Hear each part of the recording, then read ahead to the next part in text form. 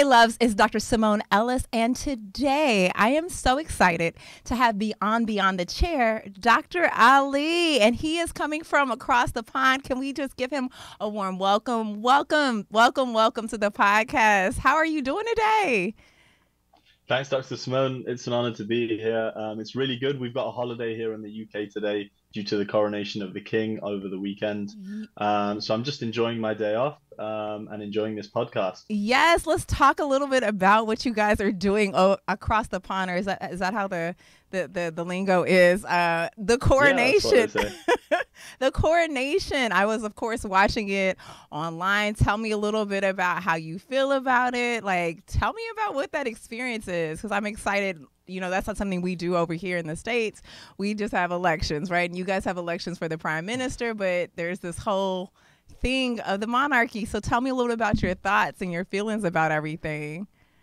Yeah, I mean, you're saying that you just have elections, but watching over the pond from my side, they seem to be pretty saucy as well. Indeed, But indeed. yeah, in terms of the coronation, yeah, it's great, obviously, to crown the king. They say the British are really good at pageantry and kind of putting on these kind of shows, and I think they did it really well. I'm always going to miss the Queen. She was my monarch. She was over 70 years. Obviously, she was the Queen of the UK. So most people haven't ever seen another monarch aside from her. But it's cool to see what Prince Charles will do. He's not my number one. Queen Elizabeth will always be my number one. But it's nice to have a show, and ultimately, it's nice to have a day off. No one's going to complain about that. I mean, seriously, if we could get days off when we have elections, like that would be a whole vibe. So I'm going to put that out there. Let's see if we can get that to happen. But while you are here on the show today, guys, you were in for such a treat because honestly, I am excited about having the conversation about what dentistry looks like, differently in different places, but also you're killing it. You're crushing the game. And as a young doc, you are getting so much notoriety. And I got to tell you, it's beautiful to see from this side. So one was a fan of you on Instagram and then getting an opportunity to see your accolades and your work. And from one cosmetic dentist to the other, you are just doing the damn thing. So I have to keep saying that because I don't think enough times we get celebrated like that. People want us to change their smiles, but from a colleague to another colleague, I just want to start off with saying you were doing amazing things. So can we talk a little bit about how you even got here? Like your background, what college you went to, when you graduated, what made you even start dentistry? And then we're going to get into the nuts and bolts of what makes you you. So run the audience a little bit about your background. Sure. So thank you, first of all, for your kind words. Always lovely to hear. So I studied in Cardiff University, which is the capital of Wales, a part of the United Kingdom. So we did obviously the dental degree, which is 5 years in the UK. I'm not sure how long it takes in America, or if you have to do a degree beforehand, I'm unsure. But we can go straight from college, which I believe you call high school, into the dental degree program, 5 years. And then you kind of leave dental school. If you've not skipped any years, you'll be about 23 years old. Um, Wow. So you go straight from, okay, so for us it's high school and then college, and there are some programs, but it's really rare that you can do like a 3-year undergrad degree and then kind of migrate into the dental school portion, which is 4 years. So you'll come out and you're about 25, 26. You're telling me that we bypass college, go straight to dentistry, is a dental school, is that correct? exactly. So our first college is dental school. So yeah, straight from high school into the dental degree. So you're graduating at about 23 years old. So, we Wow. have a 3-year leg up on you guys to begin with. So Heck that's probably yeah. got something to do with why I am where I am at the age I am, more than anything else, probably. Well, I But can tell yeah. from your good beard that there's not a lot of grays in there. So I'm like, you are killing it. At what age? How old are you? There's definitely a few. I'm 29 years old. I'm turning 30 this year. Okay. I don't know if we call that young or we call that middle or we call that old, but I still think I'm young. I feel young, and I feel like I have a lot more to prove and to achieve, and I've definitely got a vision for the future. I love that. Going back to Yeah, so going back to graduating from dental school, initially, to be honest, cosmetic dentistry wasn't on my radar at all. I know a lot of dentists nowadays kind of, cosmetic dentistry is so much out there now versus 10 or 15 years ago. But when I was going through dental school, it was just about passing the exams, really. That Mhm. was all it was. And then getting into working, I actually wanted to do maxillofacial surgery. So that was kind of what I was aiming to do. And that's kind of what really interested me. And even to this day, I really enjoy surgery. Um, After doing that in the hospital for a year after my training year, after graduating, just doing so many A&E shifts and having a really kind of hectic balance between 12-hour night shifts and 12-hour day shifts, I kind of thought I'd just take a break and go into general practice and try it for a year. Okay. And I really enjoyed it, and things sort of snowballed from there. Nice. So talk to me a little bit about like that transition from your residency from saying, okay, I'm taking call, I'm doing all these surgeries and I like it, but I kind of want to see what general is like. And then I like the cosmetic side of general. So walk me through that. So I really loved working in the hospital, doing, so we did wisdom teeth extractions. We were assisting in kind of like cancer operations, A&E. We had to do lots of like closing wounds and wound control and doing things like that. A lot of primary medicine. Um, the thing I really disliked was kind of the balance of it, like having, really hectic hours. I'm someone who really likes to have a routine and a schedule and to know exactly what I'm doing and to have a body clock that's exactly kind of set, going to sleep at one time and waking up at one time. I know that's not the same for everyone, but that's what I really like. So that kind of really messed with me for that year. So I just kind of wanted to try something different. And in my head, I always thought that if it didn't work out, I'd kind of just go back because I had a really good year there anyway. I did Mm. my sedation training there. I did my sedation training there as well. So going into general practice, I found my second passion in dentistry, aside from surgery, which was photography. So I picked up a camera, started taking pictures. Um, Quickly segueing to my background with cameras, I really enjoy cars, car meets, the car scene. So I've been taking photos of cars for a very long time. So kind of just modified one of my cameras, started taking photos of teeth. And I think it was the photography that kind of walked me into cosmetic dentistry Wow. because when you start looking at your work, you automatically start thinking about, well, how could I improve this? Whereas normally you might do a dental procedure and totally forget about it if you've been seeing a few patients, if you have no record of it. But just going through that camera at the end of the day, looking at work I'd done, you could see, well, this looks really good, or this doesn't look so good, or this looks absolutely horrible. And then you kind of know for the next time what you needed to do to get that photo to look even better. And for that photo to look better, your clinical work had to be better. And Mm. if your clinical work's better, your patient's going to be more happy. So it kind of snowballed in that way. And obviously, the social media account, Instagram's made for photos, or it was back then. So it was just a really easy pathway to just get content out there, which again, I enjoyed. I already had a car Instagram account. And yeah, people started to message me to come in and see me. We weren't as saturated then on Instagram with dentists. And just like any great endeavor, lots of hard work and the snowball effect and kind of just being consistent for a long period of time gets me to where I am now and hopefully somewhere even greater in the future. And I definitely want to get into like your passions and your purpose because you talked about photography. So I'm gonna put a pin in that one because that's gonna be a good topic for us. Because of course, like on this podcast, my goal is to make sure people know like how do you become amazing, but like what is the work that's done outside of the dental chair to make us great? And you really are just starting to talk on that. So I love that. And I want to make sure I announce one of your biggest accolades, which was the best young dentist by the Dentistry Award. Like, we got to talk about that. How did that feel to get that? I mean, there's tons of young doctors out here. And even with your UK system, which I think is really cool because you guys have to know really early on that you want to be a dentist. Because if you're coming right out of what we call high school and you guys call college, that's teenage years. So I mean, let's talk about one. Congratulations on such an amazing accomplishment there. I don't like to downplay any type of wins. If you get one, I'm celebrating it. So cheers to that. Thank Walk you. me through how that experience was. And then to know at such a young age, because you had to know that you wanted to be a dentist. Like, let's talk a little bit about that.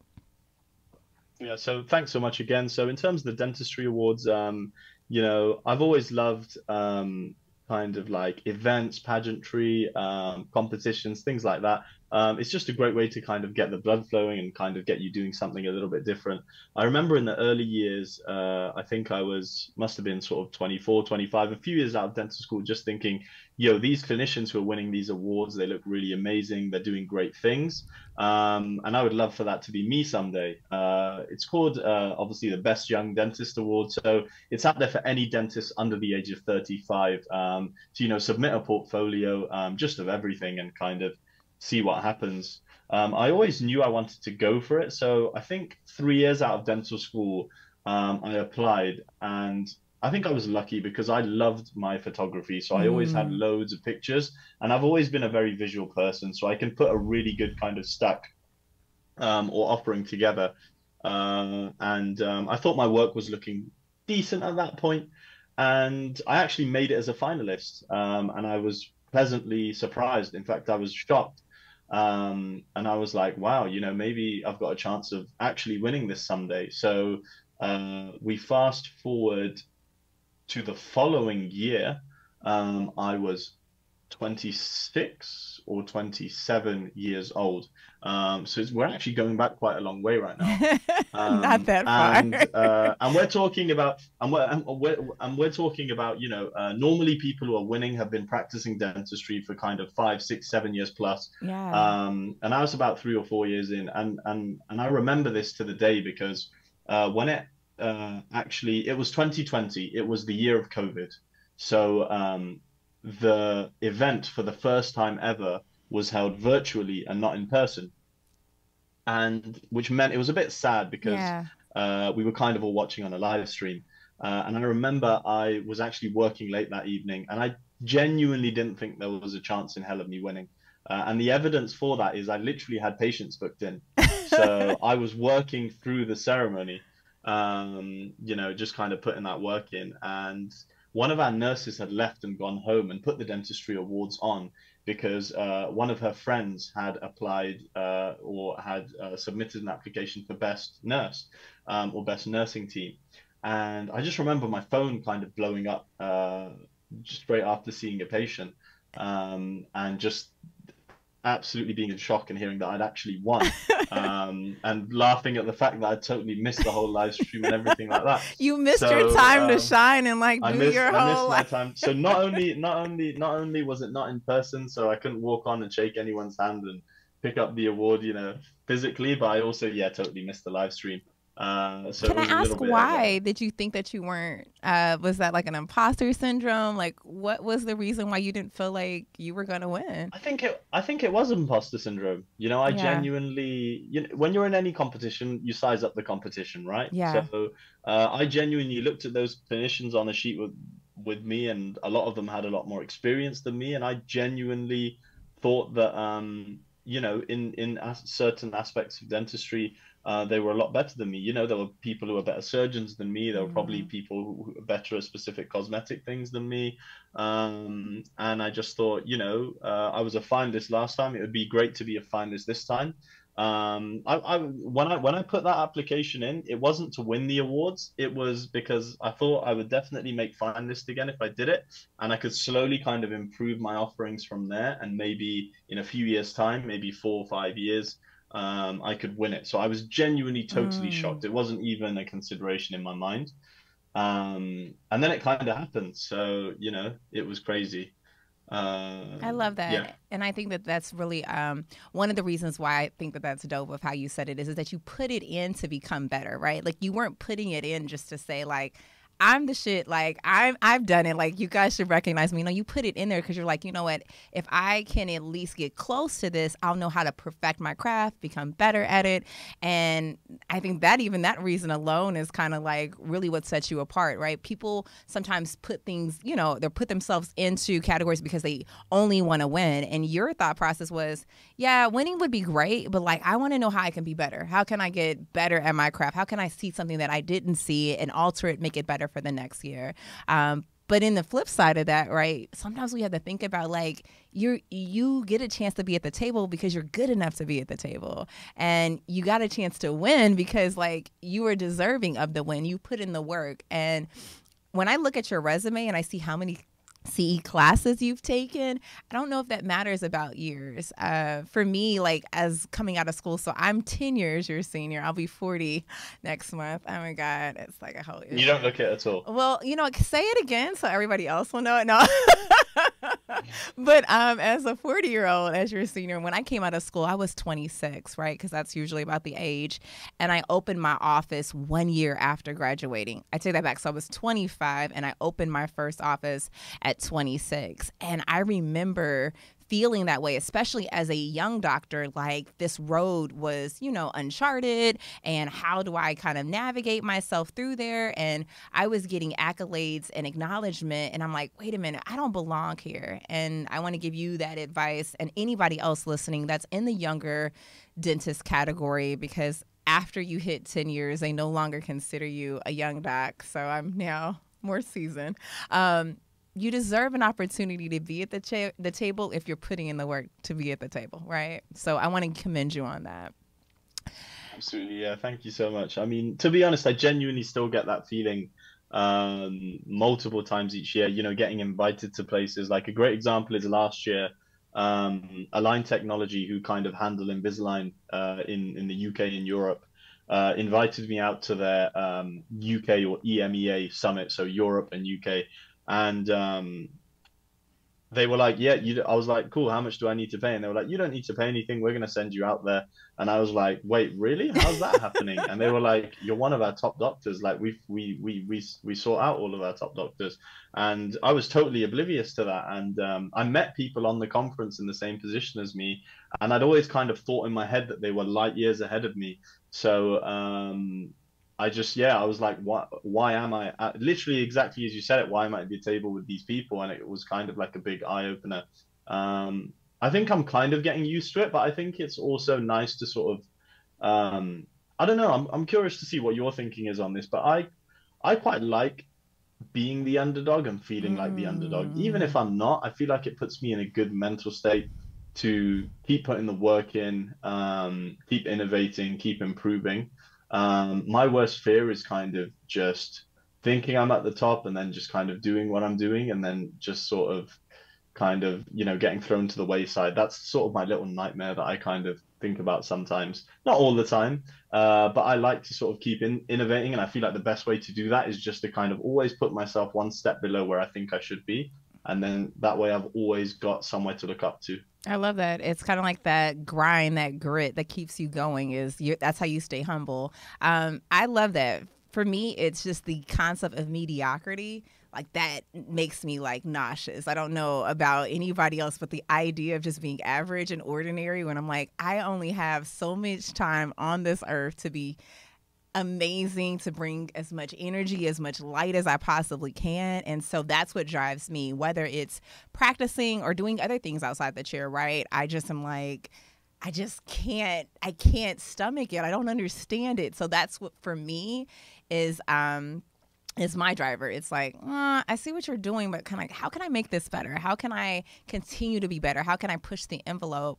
And also, like for me as a minority, like I don't know how it is in UK, but as a dentist, as a minority woman, it's just different. There's not a lot of faces that look like me. So I kind of feel like I want to carry a torch that makes this entryway for others a little bit easier, seeing dentistry in this way, the familiarity of it, like that's kind of my driver. So I want to jump over to our next segment, which is, so what are you drinking? And really, this is just a way for us to talk about how do you unwind? How do you relax after a really busy day? Because it's important as dentists, as important as professionals in general, that we have a good work-life balance. So today, because I am doing something international with my friend, Dr. Ali, I am drinking Bailey's on the rocks. I know it's like Irish, but I didn't have anything that was of the British descent. But how do you decompress? How do you unwind? And if you're not drinking, which is totally fine, what are you doing to become Ali and not Dr. Ali, right? Sure. Yeah, so I'm not drinking. I've never kind of drunk alcohol, but there's a few things that I love to do to unwind. If I think of myself, so I love driving. I've always loved cars and driving, so I will literally just get in my car sometimes and drive for kind of half an hour to an hour, What with are we no idea of where driving? I'm going. We're driving nowhere. We're just kind of driving around. No, I said, what are we Yeah. driving since you're into Oh, what are cars? we driving? What are we driving? So I'm a big JDM fan, which means basically modified like Japanese cars. So I have a Nissan GTR top secret spec with most people probably don't know what that means, but it's basically like a Japanese car with loads of vents and loads of exhaust pipes, and it makes a really loud sound. So we're Fast and And it's Furious in very, this. very Very Fast fast and and Furious. literally fast and furious. Think of Brian Walker's car in the second film. And yeah, lots of bright, it's black and gold. And I just like, yeah, I like cruising. And yeah, just get something on the radio, and I kind of just drive, and then it's just a great way to forget about dentistry and exactly decompress what you're saying. Another thing I really enjoy is video games. So I've been a big kind of video game player since literally childhood, and I haven't managed to kick it yet because I've still got friends from university who play things like Call of Duty, Warzone, and also PC games.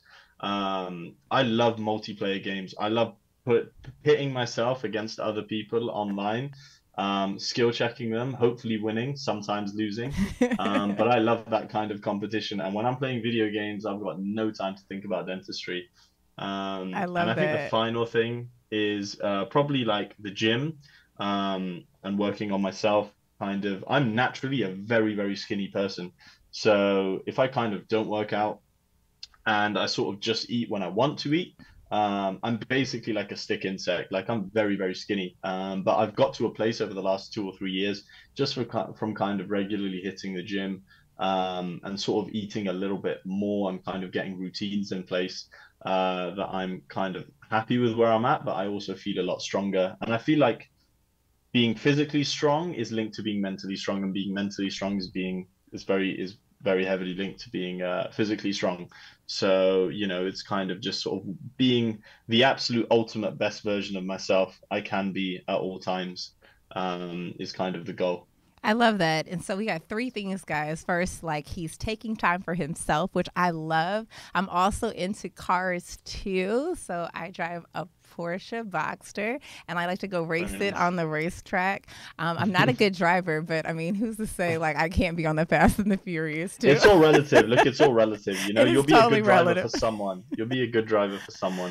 So I love that idea, but just the opportunity to just kind of let your hair down, literally, and the top down for me, literally, is how I decompress. The second thing is you're video gamers, so having that connection with other people and whooping their ass on the video games, I think is super dope. It's a good way to relieve the stress.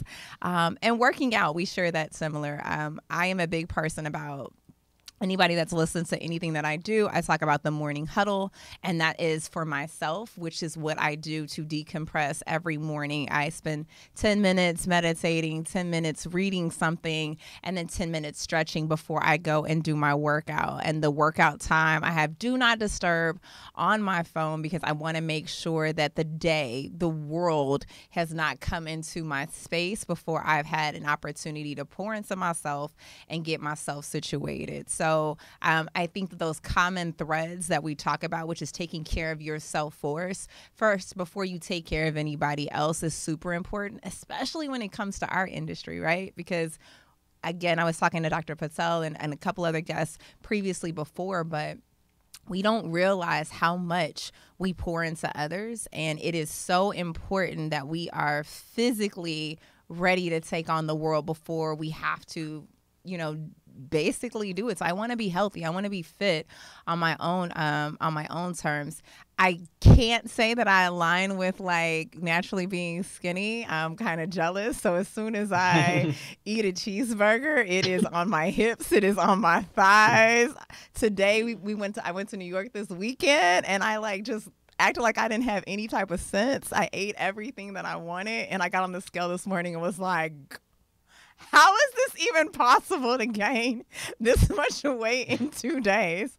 So I am like viciously trying to get this off. I know it takes me like 5 days to get off a few pounds, but I wish I had that. You have my brother's genes. Like, he doesn't have to eat a whole lot and he naturally gets skinny. And then when he eats, it's like a muscle comes out of nowhere. We can't vibe on that. But I do want to kind of talk now a little bit about being a young doctor. And my first question to you is tell me a little bit about what that's like and what are some of the obstacles that you feel like young dentists are facing during this day and age, and how do you, outside of your dental chair, figure out ways to help, like, you know, alleviate some of those things that are causing problems? I think for young dentists, there's a few things, and this is probably a really big, broad topic that we could talk about for a long time. For me personally, I think in the advent of social media, it's kind of permeated every aspect of our lives, or it has for me. Maybe not everyone, but I think, you know, it has benefits and drawbacks. So I think some young dentists can kind of, or even be in dental school, and kind of see, you know, really amazing, life-changing work that at the time seems like absolute light years away from kind of where you as a dental student or as a newly graduated dentist are. And you know, obviously in the positive kind of ways, it can inspire you and kind of really light your fire. But at the same time, you know, it can also, the ugly side is it can kind of just make things seem so far away. And you, again, social media's in that way is kind of like many other things in life where Mm. you often just see the absolute best outcomes. You know, the kind of sexiest dentistry that you could ever see. And sometimes if that's all you're scrolling through, that can seem like the normal thing to be kind of putting in your output. And then if you compare that to your own work, it can make you seem like you're not doing that well, when in reality, kind of everyone faces the same struggles. Right. And ultimately, you know, everyone kind of gets better over time. So that's one thing, social media. Another thing in the UK, so I'm not sure what it's like in the States, but there has been a big climate of fear, probably over the last 5 or 10 years, with our regulator being very heavy-handed. So Tell me what that we have the is. we have the GDC, or the General Dental Council, who's kind of like our overlord. So traditionally, they're there to kind of protect patients. So patients have an issue and they can't resolve it locally, or they kind of go up that ladder of kind of escalating issues. They can take things in the worst extremes to the General Dental Council, who can then kind of, at worst, erase you off the register. So they can basically stop you working. And I think we hit a place in UK dentistry where the kind of rates of, you know, dentists being suspended and erased was kind of going up, and dentistry was becoming very litigious and very stressful. So ergo, lots more patients were kind of suing their dentists. And Mm. you know, there's an argument for kind of thinking about communication. Personally, I've been very lucky. I've had no issues to date. And I feel like my biggest strength is just talking to people. I feel like I can literally my superpower is I can just get on with anyone I Mm. talk to. You know, and I've never had an issue like that. But a lot of dentists kind of fear, or the extension of that is a lot of kind of young dentists almost don't want to go into more kind of complex things, or they don't want to upskill, or they don't want to try new things. And the kind of innovation in the industry has really been tapered off, because everyone kind of wants to stick to the status quo, because they're worried if they try something new, something bad can happen. And if something bad can happen, they don't trust our regulator to be able to not be quite heavy-handed. So that's probably the two biggest things I'd say, in the way of young dentists, that they kind of need to push through, to hopefully see those beautiful green pastures of what dentistry can be, and that's what I see now, thankfully, and I'm very grateful for that. Yeah, I think that that's one to address the social media. I do feel like dentists, especially during this period in time, like remember when I came out, which was like, I came out in 2009. So social media was there, but it wasn't like this at all. And so you have this comparison that's always happening, or you start to suffer, I think, a lot of like paralysis by analysis, meaning that you're getting so much information so fast that you don't know what to do with it. And like we just talked about, that imposter syndrome where you're like, I don't know if like I'm supposed to be here because everybody is only showing their best.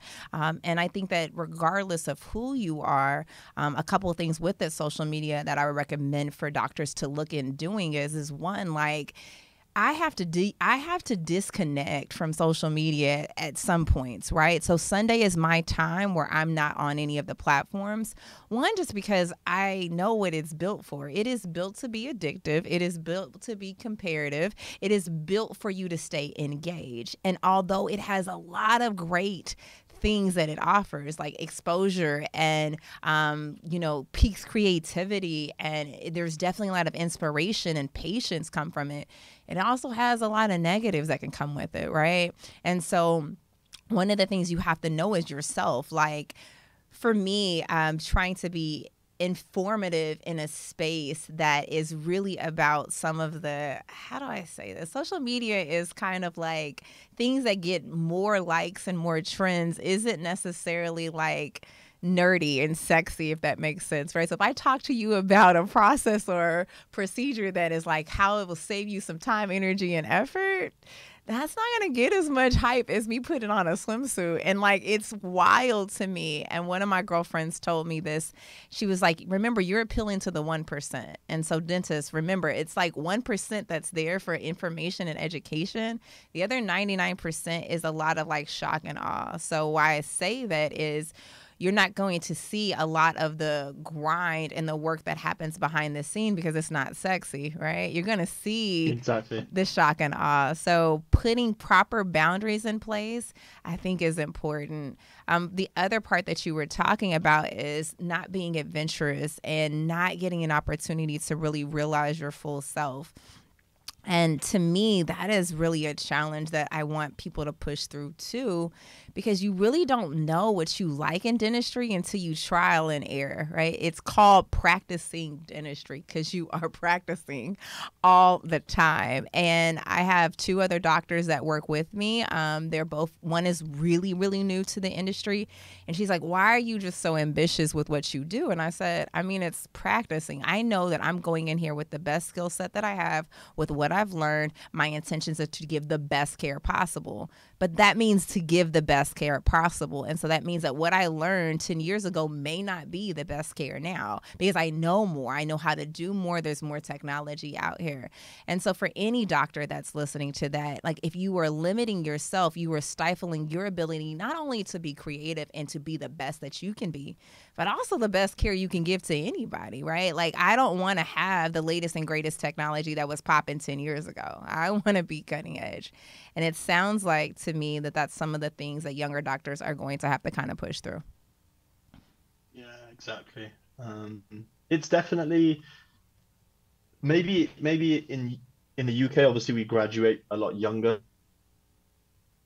so we kind of seen a lot less, but it's a huge jump. I think I'm not sure how much they teach you in dental schools in the US, but even kind of for me, I felt like what we learned in dental school to kind of the skills processes, which are really important in the actual kind of real dental world, was sort of totally different. Much less academic, although there's always going to be a place for that.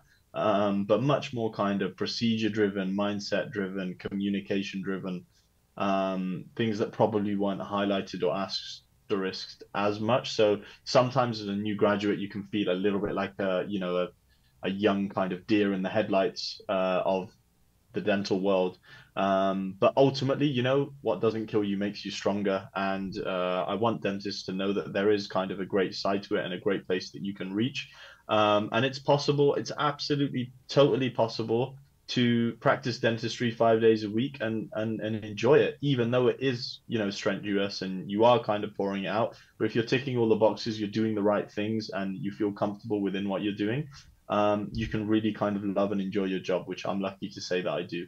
I love that. And so what makes you different? Because you're pushing that status quo, right? You're overcoming that feeling of like, all right, let's not be resistant. Let me try innovative things. So, why is that a part of your DNA? Like, what are the drivers? Like, what is making you say, you know what? Like, I feel that, but like, I'm going to still keep pushing forward, because maybe some doctors are having trouble with, now they understand these are the things and these are the obstacles, but you're pushing past that. How and why?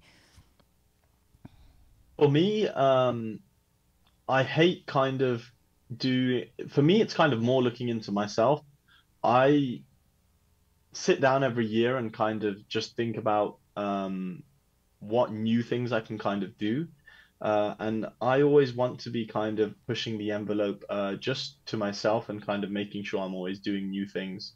If I can see a way of doing something better, it just feels wrong to me not to do it or not to learn to do it. And I think it might be like a bit of a kind of obsessive personality trait that I have, but I just have to do everything in the best way possible. And just like you, I want to offer the best care that I physically can. And we're lucky to be in a profession where technology is always moving forward, new technologies are always coming out. So I almost kind of feel like a little child in a candy store sometimes, where you almost go to a dental show and you see 10 or 12 things that you'd love to implement right now, and there just isn't the time for it. But ultimately there's one or two or three things that you can take away and you can improve, because nothing ever stays the same. The industry will never stay the same. What patients are looking for will never stay the same. Patient expectations will never stay the same. Your physical abilities will change over time. So, dentistry is not only kind of physically you practicing on a moving target, your whole dental career is kind of a little bit of a moving target, in terms of you need to always kind of better yourself to be in the best position possible. And, the feeling of satisfaction that you can kind of get when you sort of achieve something or you do something new and it works out and the patient's really happy, it feels great. And those wins are kind of what I'm looking for, those kind of affirmations to myself to say, I've done something great today, I've done something really good. And then that kind of snowballs onto the next thing. I love that. And what's your tribe look like? Like, what's your community look like? Like, who are the ones that are holding you to that standard? So it's probably a lot of people in a similar situation to me. So initially, to begin with, it was kind of my teachers and my educators, and I still kind of speak to them a lot, and I really kind of respect what they're doing. Right now, I would say, between there's I have a few colleagues who are doing absolutely great things as young dentists in the UK. Doing amazing, amazing work that kind of inspire me every day, and we always kind of talk ideas. Just yesterday, I was at a dinner in Zuma in central London, with a few other dentists who are doing amazing things, who are opening, clinics up north, who are doing really well on social numbers, who kind of are really astute at business, and just kind of talking about bouncing ideas off each other. And we all took away so much from kind of what we were doing. So I would say just other great dentists such as myself, and also just kind of my family, like my parents. I feel like my mum and my dad are just absolute solid rocks for me. They've always supported me in what I've done. They always give me great advice. And I feel like having that grounding, and also just being in a profession with so many things kind of jumping in, the sky's the limit. I love that. I love that. For me, like, my tribe is a combination of multiple people, not just in our industry, but like outside of our industry as well. Because I think that what's great about having different perspectives is that you can kind of apply everything to, everyone. So whether it's the people that I work out with and them keeping me sane, mind, body, and soul, right? Or whether it's my family, like you said, my husband, or my niece and my nephew even give me perspective, right? Because they look at life so simply. And sometimes it really is that simple. It is as simple as this key point came up to me where I'm driving my niece. I take her to dance class every Saturday. And I'm like, Aria, what are you doing? And she's like, I'm just looking at the clouds. And I was like, well, why? Why are you looking at the clouds? She said, sometimes you don't need a reason to look at the clouds. She's 4. And I'm like, wait, what? She gets it, right? Like sometimes you don't need a reason to just exist or just be around people or just absorb their energy. And so I try to pull from They a don't lot of have they don't have any inhibitions, you know. They don't care what none. anyone else thinks. They just want to do what they want to do. And I think that when we become adults and the world like hits us and we have experiences in life, that fear sets in, that anxiety sets in, that stress sets in, and watching them is a great like part of my tribe to be like, you know what, I want to just do this just because I don't have any reason, but I'm gonna go after it. So another question I have is, because I don't get a chance to talk to a lot of providers overseas, is what do you see is different from the UK versus the US as far as dentistry and how we are doing dentistry over here versus how you are doing dentistry over there? Or maybe there's a lot of similarities. Walk me through kind of like what's the experience across the pond? So across the pond, I think there's kind of two parts to this. So the first point is obviously with globalization, with social media, with kind of, you know, people being able to, you know, travel anywhere on the planet within a few hours. I think the dental world has become, and the whole world in general has become a much smaller place. So things have definitely got more similar. We've taken on many good things from the US, and you know, clinicians in the US have taken on great things from us. I think traditionally it's always kind of been seen, at least from dentists in the UK, that dentists in America are kind of brought up or trained up to be a little bit more invasive than we are. Hmm. I'm talking about, you know, like there's this kind of like running joke in the UK, and if you'll humor me, you know, it's just a joke. Obviously, it's not I love serious in it. any Let's way, let's but go and hurt. Let's go and hurt the U.S. feelings. Come on. we've got like, you know, I'm sorry to all the US viewers. I love you all. I love your accent. But we have this little joke that it's kind of like a bit of a meme where like a patient comes in 3 kind of different, totally separate scenarios. And they're like, "What's my solution, doctor?" And each one's the same thing. It's like 36 veneers, or 36 crowns. And it's like, you know what? You're not wrong. If you kind of rip it, you can always tear down the house and build a new one. You always can. You know, that option's always there. But, you know, sometimes maybe it's not necessary. And I realize that that's not, you know, that's totally a I huge love it. I can generalization. And I totally don't see mean it as a that. general. It's like, wait, hey, I've got this. You need 36 veneers. Hey, 36 I've got veneers this. You need on all 36. of the teeth. Yeah. You don't even have Just 36 just get teeth. just We're all just of doing them. them. You know, why fix 20 when we could fix 36, you know? You know, can you go and grow more teeth so we can do let's Just get your that. baby teeth done The first. So that baby way we teeth can first. so we get 20 at the beginning and then 36. So we get 56 over your lifetime. And All then, you know, day. We're doing veneers there we on go. anything, Literally. apparently. I love Let's that. well, let me welcome you to my factory of dental veneers. So yeah, we it's a little bit of a joke, a bit tongue in cheek, because there's clinicians who are doing things much more non-invasively, obviously. Yeah. But that's kind of like a little bit of a perception that we have, that we like to wait and watch a little bit more, sometimes wrongly in some scenarios, you know. I had a dental educator in Wales, so his actual thing was, even if he could see tooth decay, if it was kind of only just starting to be in the enamel, he was like, you know what? As long as they kind of stop eating sugar, and this might be a super controversial topic, and people might hate me for this. This is why I'm saying this is 100% my educator and not me.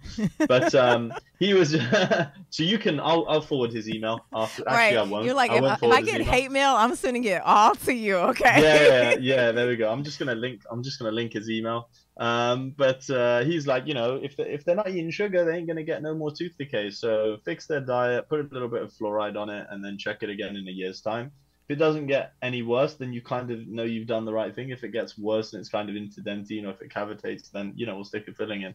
Um, Whereas, you know, other dentists in the UK as well, but perhaps seen kind of more abroad, will kind of put a filling on anything that moves, which is that's kind of, you know, another way. And I think it's a spectrum, right? You know, there's jokes about Australian dentists. You know, I'm getting I don't want this to come off Let's as go. racist in any Let's way, go global. but Since you're like this in the U.S., let's go ahead yeah. and just So there's Australia. like this is just I'm talking about educators that I've had in the past who always obviously much more experienced than I am, but they would kind of make jokes about Australian dentists who often used to travel to the UK because the qualifications between Australia, New Zealand, and the UK are very similar. So we don't actually have to do any entrance exams to go that way. And I believe it used to be the case, or it still is the case, that it's the same for them when they come to the UK. But they developed, whenever you see a patient with just loads of MOD amalgam fillings, like down their 8, their 7, their 6, their 5, their 4, the term for it was called Australian trenches. So you'd see those patients and you'd be like, Oh no. did you have an Australian dentist? They'd be like, you know what, I actually did about 5 or 10 years ago. And so there's all these kind of little kind of geographic quirks that we have in the UK. We like to have we like to have a little bit of fun. And that's all it is. But yeah, I think there are differences, but I think we're getting very, very similar. And I think, with a more globalized society and with education, obviously traveling overseas, just by virtue of me and you talking today, Yeah. I think things are kind of evening out a little bit, but there'll always be differences of opinion, right? Oh, absolutely. And I love that that's the tongue in cheek because of the fact that over here, I was going to say one of our jokes is that if you have a if you have like really I'm gonna go ahead and forward them your email. I don't. I know. I'm just like, should I say this out loud? No. I want you to say it. I want you to say it. I want to hear this. We're just like, like when I have patients from the UK, I'm like, you guys just don't care about your teeth. You don't care what position they are, the color they in. So the fact that you said the veneer part where we are like everything needs to be white, that's the joke over here. Is like, if you're from the UK, you clearly don't care about your color of your teeth, and it's just funny that that's the thing, but because you'll see like celebrities and you're like, so does no one have a dentist over here? Like, does no one care? But I think that what it is that really, like you said, social has made a really big difference as far as bridging these gaps, so to speak, bridging the gaps. I like what I did there. Did y'all see that? It's dental related. Yeah. I'll be here all day.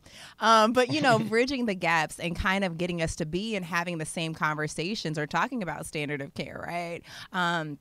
Because for us, like we were taught in my dental school experience, especially when it comes to pedo kids, like we're not doing fillings on baby teeth. Like that's a silver cap all day, because who wants to sit there and try to do an MOD on a 5-year-old child? Like that is not a thing, right? But that may be considered aggressive to other dentists. I don't see as many kids. I really try to just see mostly adults. But yeah, that's a difference. And probably hearing some of your professors, that would probably be like a nightmare. Like kids would be like, wait, what? You're going to put a silver cap on a tooth? And I'm like, you tell me if I'm about to sit here and go through a whole hollering match with somebody just to try to get a matrix band on the MOD. Like, I'm not doing that. I could do a stainless steel crown really quickly on this kid. So I definitely think that those are some differences. What about the stress rate? I don't know how it is in the UK, but in the States, of course, dentistry is one of the highest suicide rates here. And of course, we can go into all of the reasons why, but is that the same thing over in the UK? And if so, what are some of the things that you believe doctors need to do to help balance that out? I think it's very similar in that way. I think we also have kind of one of the highest suicide rates, one of the highest lowest mood rates, one of the highest kind of depression rates, or however you want to call it. I think one of the biggest reasons is dentistry can sometimes feel very, it can be very isolating as a profession. It's easy to kind of fall into it, become so reliant on it for it to kind of define 95% of your life. And you can kind of get into a little bit of a rut. And as a dentist in that kind of surgery, I don't know what it's like in the States, but normally most dental practices are quite small, 1, 2, 3 surgeries, and you're spending 90% of your time in a room just with one other person. And if they're not talking, you're kind of just thinking to yourself the whole time. So it can be quite isolationist. And I think if you're, susceptible to kind of negative thoughts, it can kind of lend itself in that way. In kind of sometimes it is kind of you against the world. Mm. That one of the greatest things I find about dentistry is I get to meet loads of new people, but at the same time, conversely, if you're meeting loads of people, some of them might not be the nicest people. Mm. And also, just being by virtue of being a dentist, you'd hope you're someone that kind of cares about others. So some people can find it really difficult to separate their own lives from their patients' problems. And they can kind of really take on stress and sorrow from patients and not shake it. And the problem with you versus the patient is the patient just has their own problems. But you as a dentist, if you're going to kind of do that, you're going to take on thousands of people's problems.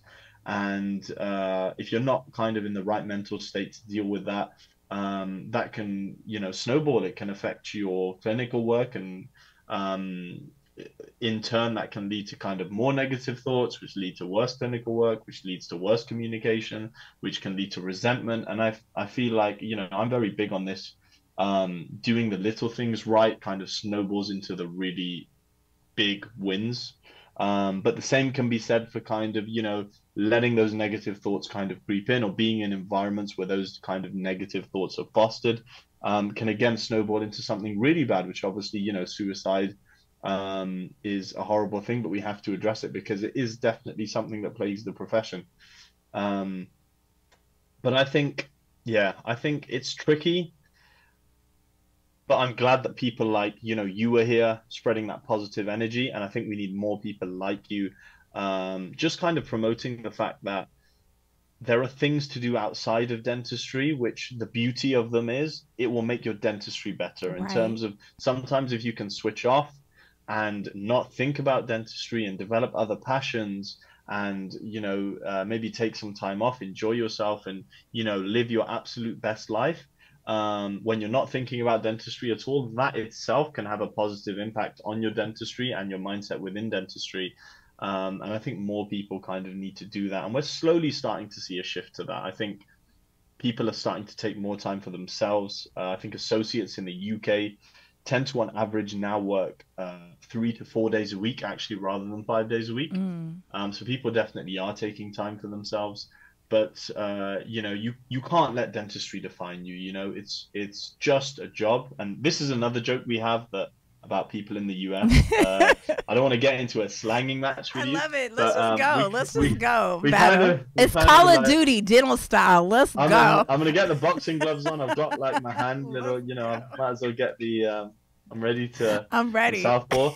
But but we have this thing where we say people in the US. Sometimes their job can be their life.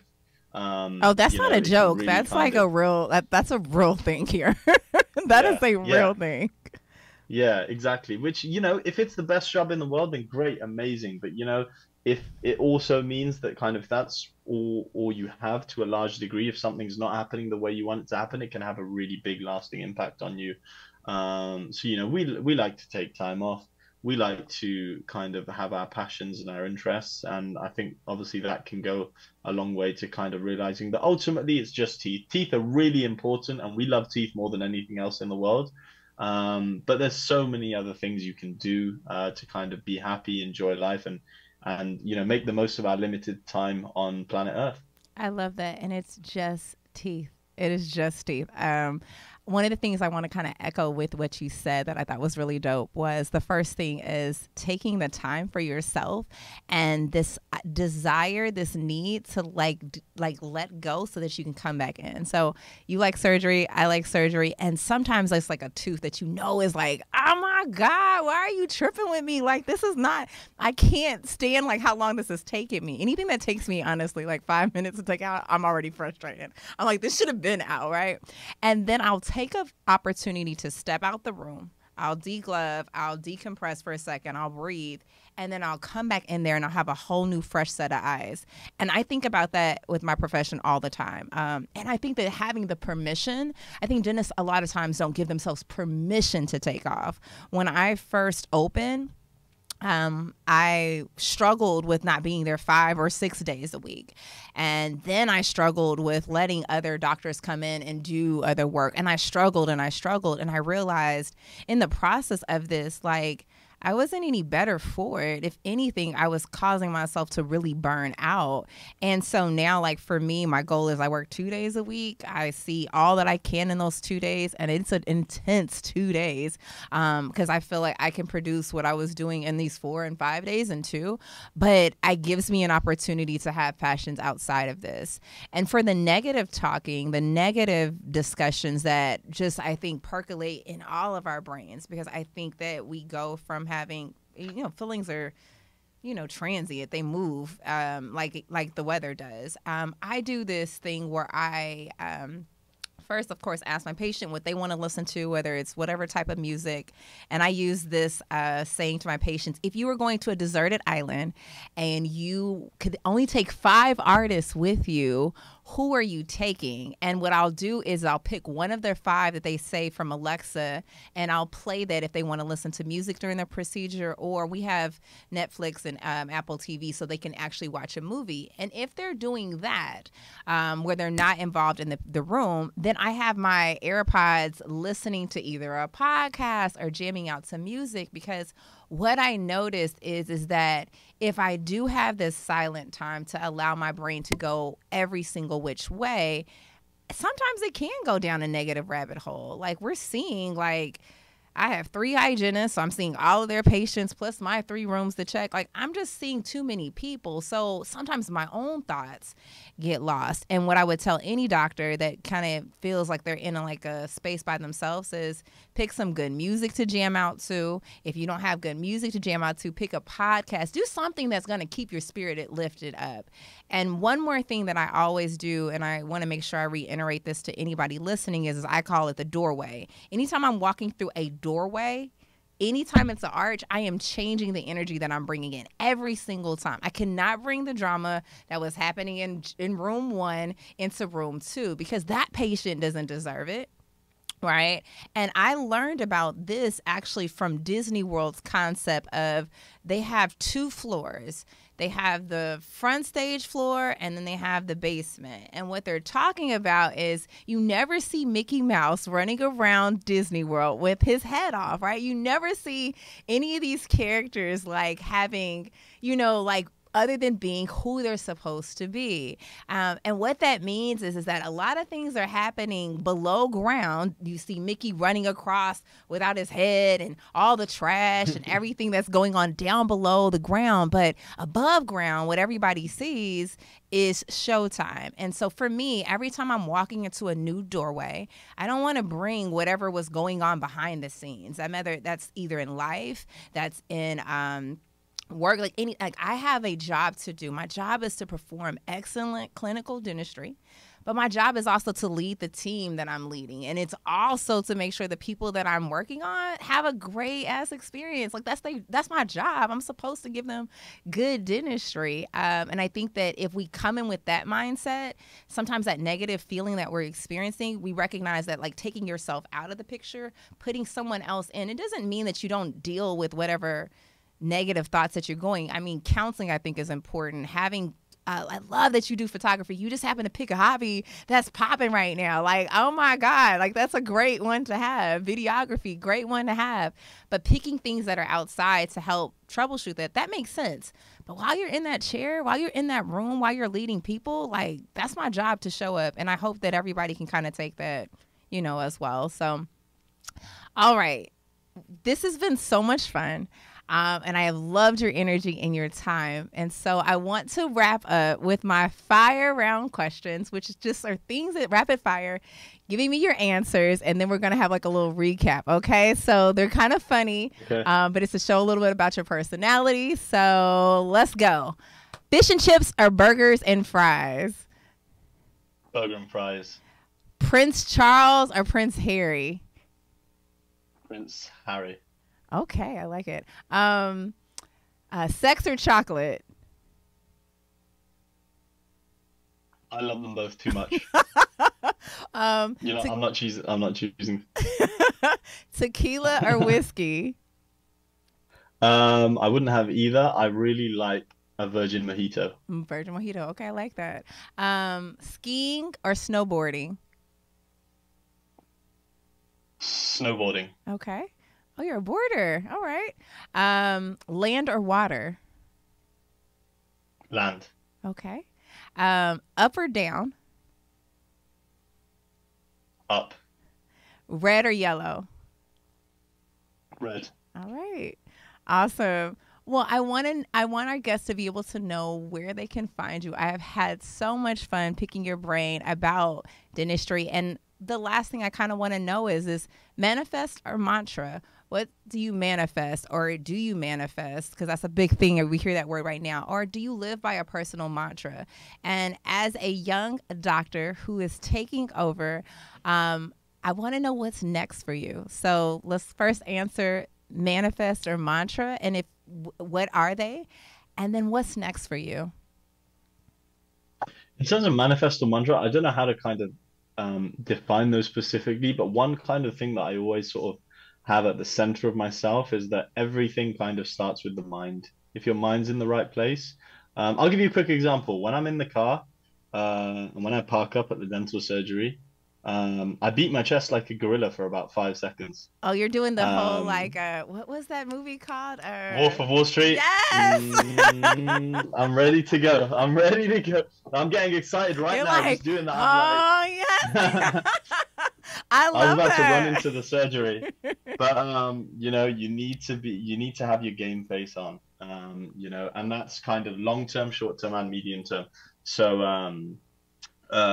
you need, if you want to get fit, I try to, when I make decisions, I try to make decisions based on being what the best version of me would do. So whenever I kind of think of something, I'm thinking if I was at the top of my game with all the energy in the world, well fed, perfect shape, doing everything I want to be doing, what would that version of me do? And I kind of try and make my decisions based on that. So hopefully by making enough decisions in that way, I can become the best version of that possible. But yeah, I think get your mind in the right place and the world's your oyster.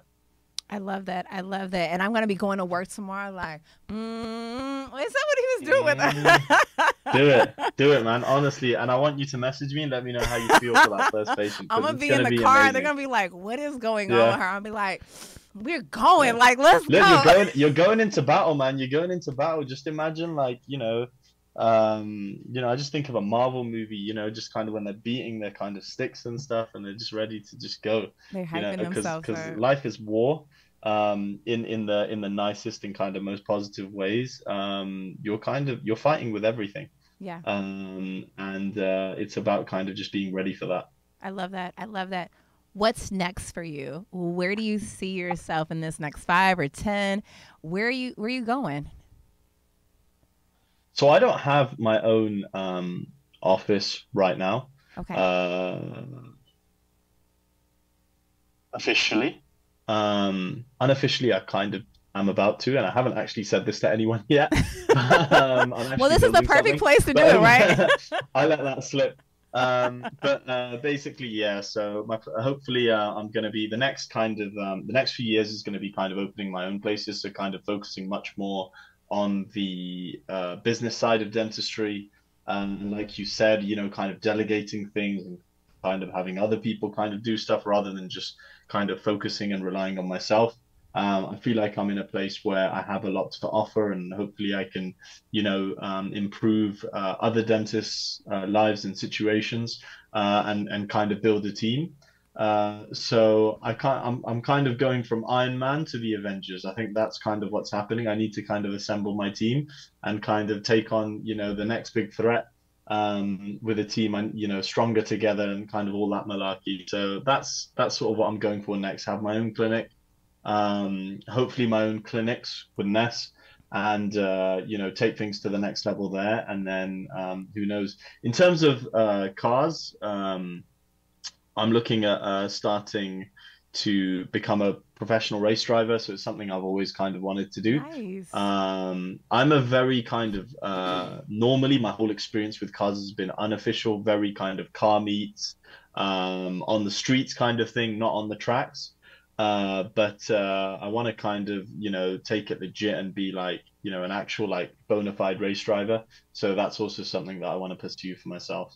I love that. Well, as one Marvel fan to another, I love that you are going to get your Avengers Squad. Congratulations on opening your own practice. That is a big feat, and I don't take that lightly from you. So I congratulate you. I'm excited about that celebration. If you ever need any advice, hit me up. I'm just your little girl over across the pond, but I got you, because we definitely need to stick together, especially when it Thank you comes so to much. practice management. So yes, let me know. So where can my wonderful guest, where can they find you?